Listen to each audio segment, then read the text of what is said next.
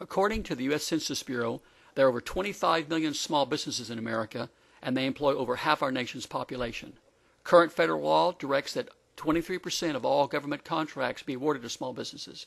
But since 2002, a series of federal investigations have all found that billions of dollars in U.S. government small business contracts actually went to some of the biggest companies in the world. If you're elected president, what would you do to stop the diversion of federal small business contracts to big businesses?